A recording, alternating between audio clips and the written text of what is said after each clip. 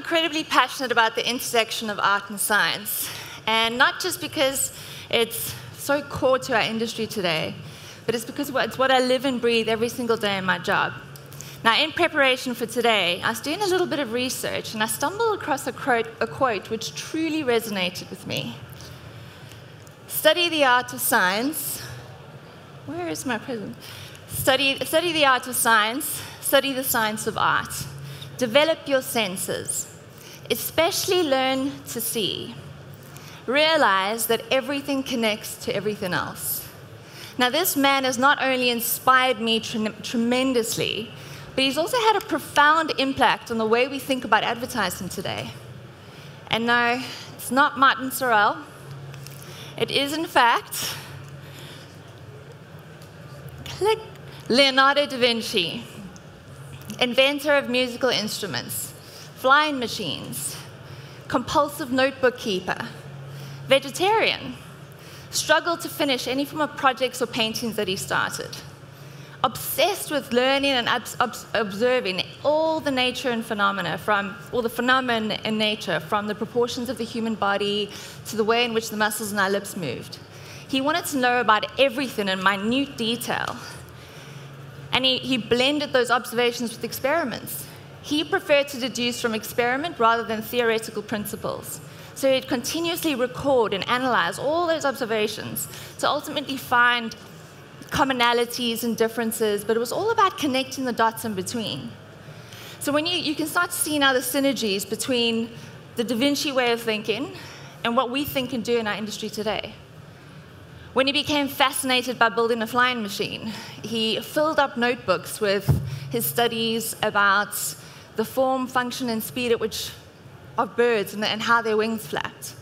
So he used sight, sound, and motion to truly understand and visualize everything that it was that he was experiencing around him. And then he depicted that in the form of his scientific drawings and his paintings with more accuracy than anyone from his time. So was Da Vinci an artist or a scientist? That's a magic question. We don't have to choose.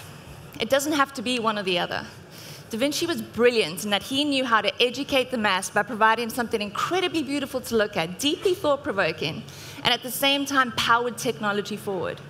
So when we think about our industry and advertising and the application of technology to marketing and publishing, we don't have to be so one-dimensional about it. We have to think about how one builds upon the other. Art informs science, science informs art. Now, I'm going to tell you a little bit more today about how we as a publisher have managed to bring those worlds together and applied so many of the Da Vinci principles to solve the ultimate equation, the loyalty equation. Now, if I were you looking at that, I'd think, what the hell is that? But it doesn't have to be that complicated. I'm going to break it down for you. However, us publishers, we've had to learn that the hard way in an ever-changing digital landscape where the only new normal is that there is no normal. And the pace at which media consumption habits is changing accelerates every single day. Our single biggest challenge is the fight for consumer attention. We get bombarded with so much information every single day from the moment we wake up in the morning right throughout the day until we put our heads in our pillow at night and close our eyes. It's incredibly difficult for a brand to cut through that noise and form a meaningful connection with the consumer.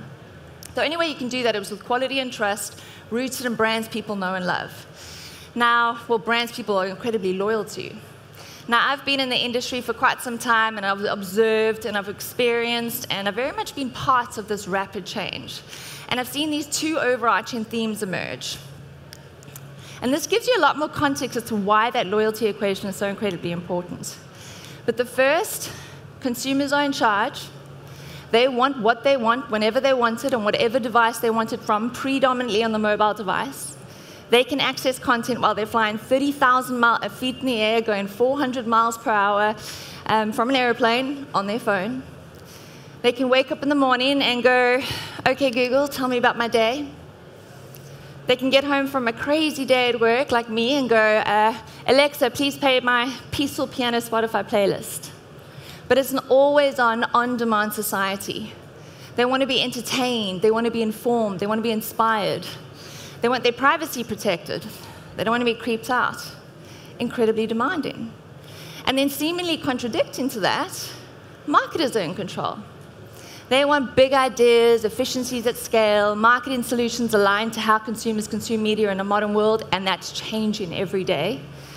They want fewer partners, deeper relationships. They want to connect with those consumers at every stage on their purchase journey and influence them on their path to purchase. Because they want ROI, they want sales. And they want all of that with brand safety and viewability, leveraging first-party data. Also, incredibly demanding. And then there's us publishers. We aren't necessarily in charge or in control, but we sit somewhere in the middle of all that complexity. However, we're in a very unique position to solve for that equation because we have a direct relationship with our consumers, and publishers bring good stories to people, and storytelling will always persevere. So let's go back to that loyalty equation and start with the output. Now, in order for me to do this, I'm going to take you on a little inside journey into the mail line as a brand and define what loyalty actually means to us. Now, just take into account the fact that we are amazing, incredible storytellers, publishers themselves. We've born and bred storytellers. Technology's enabled us to tell those stories in far more exciting ways than ever before. We can now go and tell stories in 8-second increments in Snapchat, which was never a thing before. We can also understand who our consumers are as people with likes, passions, fears, dislikes. Who are they? What are they up to? What are their interests? How do they operate across platforms? What content resonates with them and why? Now, over loyalty to us, in 2008, we unveiled the site to the world, which has become loved by millions. So we're actually celebrating our 10th year anniversary. Now, to put that in context, this is 2 years after Facebook opened up to the general public, just a year after Steve Jobs unveiled his iPhone to the world. And in that time, we've become the biggest English-speaking news brand across the globe, reaching 4.7 million people, or 7 million every single day, 4.7 million of those across mobile, desktop, tablets.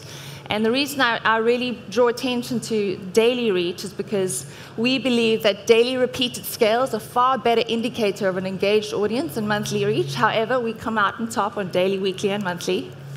But we've been able to do that because we don't play by the same rules as anyone else.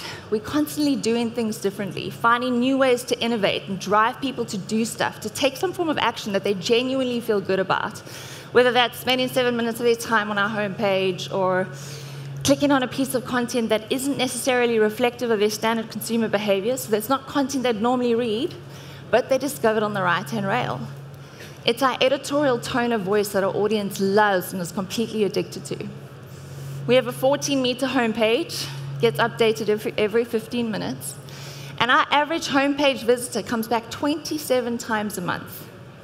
Now, if that's not loyalty, I don't know what is. Now, and our homepage is actually held strong now throughout all this change where we constantly get served up with content from social and search. A lot of publishers have become incredibly reliant on social and search for their traffic. And that's not necessarily loyal traffic, not a loyal audience, because people come once or twice a month. And very often those audiences, they don't even necessarily know who published the content they're reading. But 60% of our traffic comes direct to site. So that's people actively seeking out the brand, day in and day out. Now, that's incredibly powerful. That's what every single publisher aspires to. We've managed to weave our way into people's daily habit, become part of their daily routine. We actually see people interact with the brand more or less the same time every single day. We see traffic spikes at 8 a.m. in the morning on their commute in and out. It's always a very proud moment when you get onto the train in the morning and you see 2 people on either side of you on the app. We see traffic spikes again at lunchtime on desktop. Again, mid-afternoon coffee lull, 3 p.m. Back on their commute home from work. 10 p.m. before they go to sleep at night. And then interestingly, we actually see a huge amount of activity from mothers all throughout the night when they're feeding their babies. Now that's incredibly powerful. Having that consistent People actually seeking out a brand day in, day out. So much so it has become part of their daily habit. I'd say that's loyalty. Now let's talk a little bit more about how we actually get that loyalty, starting with art. We constantly invest in editorial. So many publishers are stripping back at editorial every day and they're just curating content. We create, we don't just curate. We have 600 digital-only journalists that are out of the office, boots on the ground, breaking news stories every single day, 24/7. Only 88% of that content that you see on our site is content that those journalists have created. Only 12% is based off print editorial, and that's because we have our own unique voice, our own unique identity. We're not the print brand. We publish 1,500 articles every single day. And we have a team of picture editors that scroll through the web to find images that form the basis of every one of our stories. And just like Da Vinci, who believed that sight was the most important sense, so do we. We believe our editor is a picture editor at heart, and he believes in telling stories in a very visual, interactive way. So you have a lot of big headlines, a huge amount of detail in the content, an image bank, huge amount of images, and videos, so many videos. We post 560 videos every single day, generating 250 million video views every single month. So we reach more people more frequently with more content than any other English-speaking news brand across the globe. And our audience doesn't just read the content. They like, share, vote, comment on it. And it's because of that expertise at creating content that truly resonates with them. We know what works, we know what doesn't work. Paired together with our influence, we can start these conversations that lead to chain reactions, and they start big trends. And we know it's trending because it's what you're viewing. We sit at the heart of all those cultural moments. There isn't a single trend that we aren't at the forefront of in the past 10 years. Love Island, in the past 6 weeks, we've written 1,498 articles, generating 186 million article views. And there's hundreds and hundreds and hundreds of thousands of hours of time spent in that. Now that's incredibly powerful. It doesn't matter whether it's Love Island, whether it's the Royal Wedding, whether it's World Cup. Our audience absolutely is what they want, and they come back day in and day out. They know that we are going to be at the forefront of those stories, breaking news stories with a huge bank of images, lots of videos, very visual, and they'll come out feeling incredibly entertained. Now that's incredibly important in this day and age, specifically because we get so much information. Brands, they've had to adapt their narrative and become part of those conversations rather than part of that noise. Now that's art. It's only one part of the equation, but our editors are artists. Creativity has to weave through every single thing you do. Intuition, knowing what stories to break when and where is incredibly important. Tone of voice, authenticity, the ability to inspire and tap into people's emotion. Visual, imagery, video, it's key for us. Now, I heard someone actually refer to an editor as a walking algorithm a while back. And that's not only because they've got years and years and years of journalistic experience, but there's magic in creativity. Using your instinct and your intuition to know exactly what story might work and might not work with an audience is incredibly key. Now, if you take that one step further, I think it's a beautiful way to describe how publishers and the modern-day editor have had to evolve from being these imaginative storytellers into these multi-dimensional, multifaceted beings that understand how to use data and tech. They've had to become data analysts, data scientists, so that they can tell those stories in far more exciting, meaningful ways. Now, that's where the science comes into play. Now, so many publishers are incredibly obsessed with Google Analytics and what's popping on Facebook at any given moment in any given time. And we have an incredible search and social team that do exactly that. But our editors are obsessed with something completely different. Just like Da Vinci, who was an engineer, an architect, he was a designer, so are we. We build our own technology, whether it's our own consent management platform for GDPR, or whether it's our own real-time analytics tool called RTA2. I call it R2D2 because it's just as cool as the other. But this tool gives our editors the ability to analyze all the content they would publish in all around the globe, every single moment of every single day, to see what's popping, what's trending, what's really working with our audience.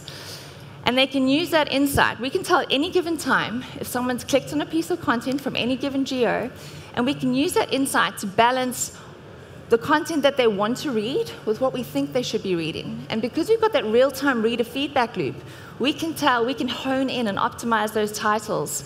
And we can say, okay, we can change all the imagery, tweak the titles to make the page incredibly engaging and sticky. Now, while the tech enables us to do that, it's an actual human being that's editing the page. Now, when we take, and that's kind of where you can start seeing these worlds come together, which gets incredibly exciting. Now, if we were to dive in a little bit deeper and analyze how audiences engage with each individual piece of content even further, we use heat maps. And this gives a lot of insight into, do they scroll up and down the right-hand rail? Do they click from the right-hand rail and go directly to the title, to the image, to the headline of the content? How many paragraphs do they read? How many images do they go through? Do they go directly to the image? Where do they drop off? Now, some of our pieces of content have anything from 8 to 50 images. And this gives our editors the ability to constantly hone in, constantly optimize, and make our site incredibly engaging. Now, the technology, science, tech, the data, it gives us incredible insight to make us far more relevant for our audience, more so than ever before. But now you can start to see if one without the other, it means that it's a fragment of itself. It's when you bring those two together that you actually start to see the magic happen. However, just like Da Vinci, who was the most diversely talented individual of our time, he was incredible. He was an artist, a scientist, an engineer, a painter, a botanist, a mathematician, a historian. He was all those things. He was also a universal genius. You need a little bit something more to actually bring all of that together. You need a sprinkle of genius to bring that together and develop the type of loyalty that we need in this day and age. Thank you.